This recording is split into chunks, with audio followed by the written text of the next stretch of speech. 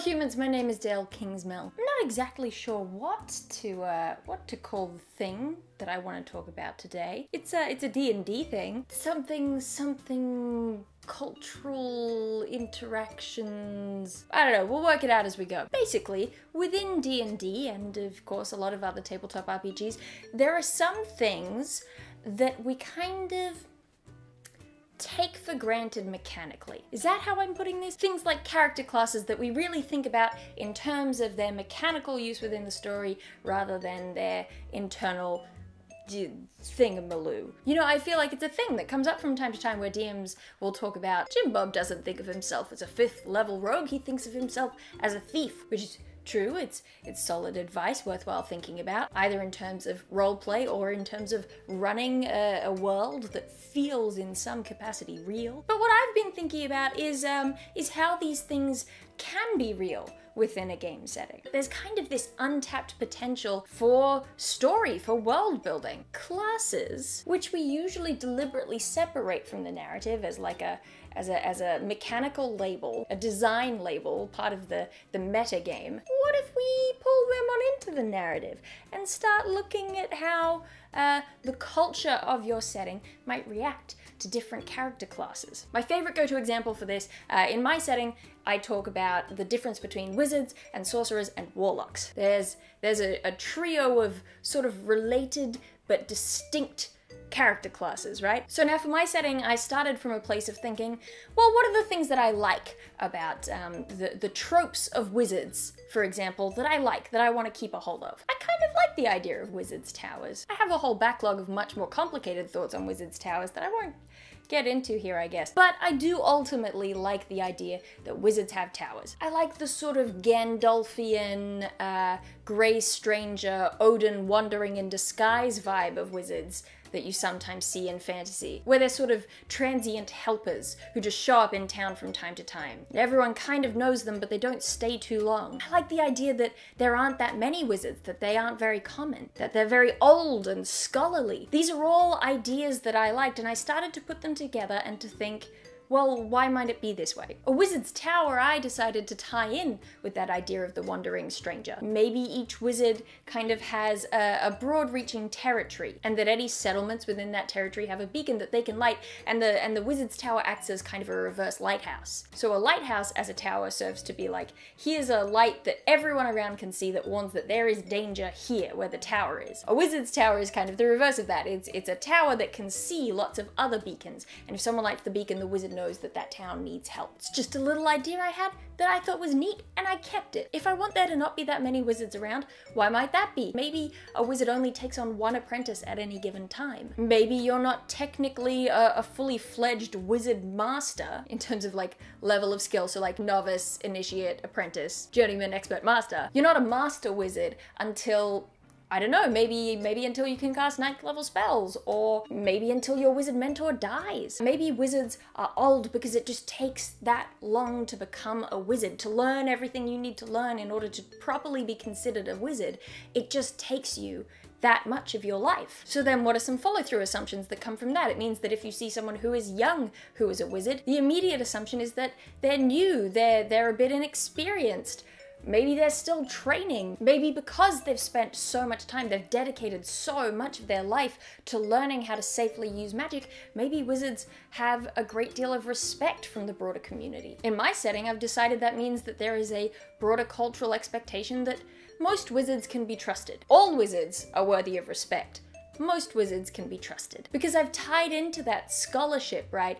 That idea of safety. Contrast that with the second in line, the sorcerer. If we look at the ideas I wanted to keep there, I really, the big key thing for me, I think, is that I love that, that idea of like inherent inborn magic, just by some fluke of the universe, the 7th son of a 7th son. There is an element of pure chance coming together that means that the sorcerer is wielding true raw magic. I talk about the sorcerer a lot in a video that is here, and a big difference comes with that. If I say that the scholarship and the long time learning that goes into wizardry is something that is trusted by people, then by contrast, someone like a sorcerer who's just been handed all of this power, who hasn't had to study, who hasn't had to learn ways to manage it safely. In my setting, sorcerers aren't trusted. If people find out that a sorcerer is staying in their tavern for the night, they're maybe not going to be too happy about it. Because in their eyes, a sorcerer could explode a fireball in the middle of the mess hall without meaning to. They don't have the training that wizards have. But there's not necessarily a huge, stark, visible difference between a sorcerer and a wizard, so then you get complications, right?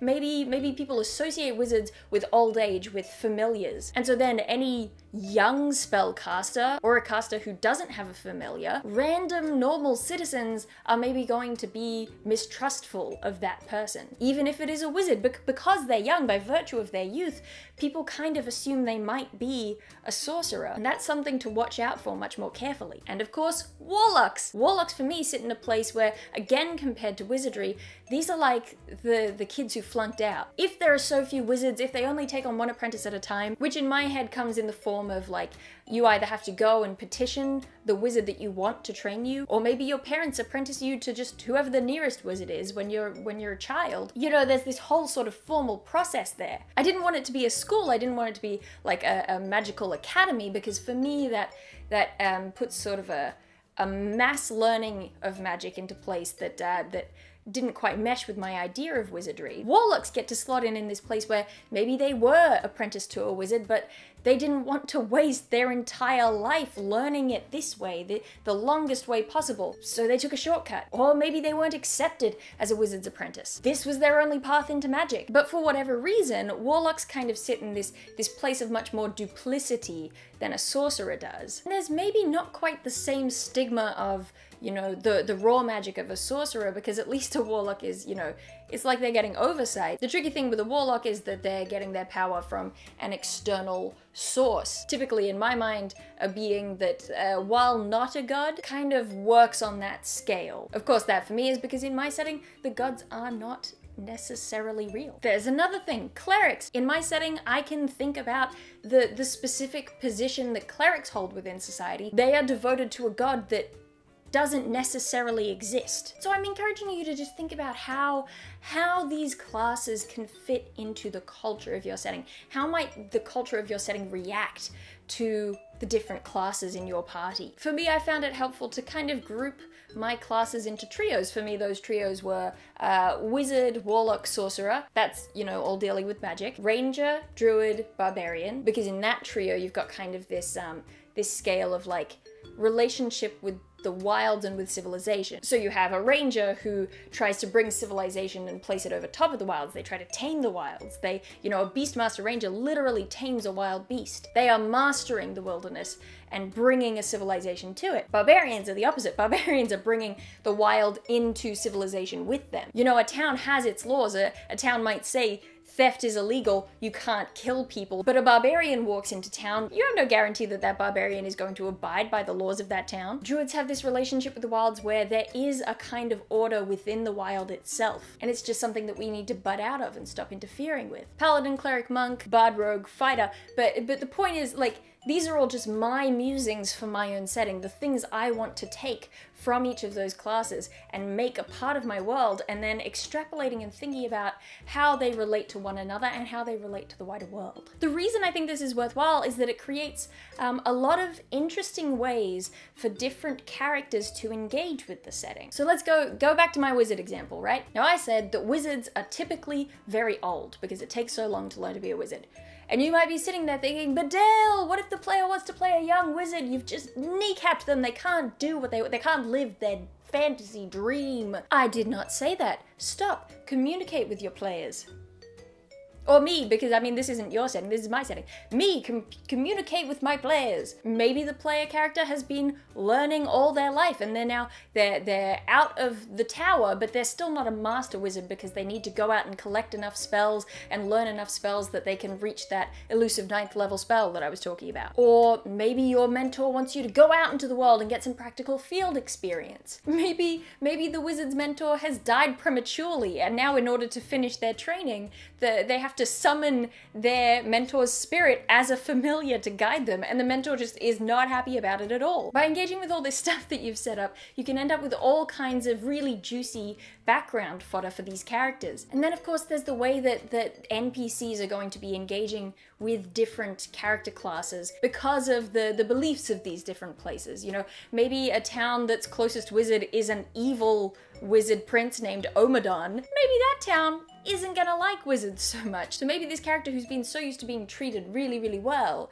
actually is gonna come across a town that is pretty mistrustful of them, particularly if they're young. Maybe they think that this young wizard is the apprentice of evil wizard prince Omadon. These are just my particular thoughts on different classes and how they might slot into the world around them. You're probably gonna have your own ideas. The point of all this is just to get you to think about those ideas and then figure out how you can squeeze these typically mechanical elements and get all the narrative juice out of them. Turn them into primo world building material. That's it for today. I hope that you enjoyed it, got some inspiration, started, maybe the gears are turning in your brain. What else is there? The coding videos with my Uncle Graham have been going well. We've started actually talking about the guts, the inner workings of the game itself and what the game will look like. So if you're interested in that, you can check that out. Apart from that, I do believe that's it. I'm done. Email this to your grandma and I'll see you some other time.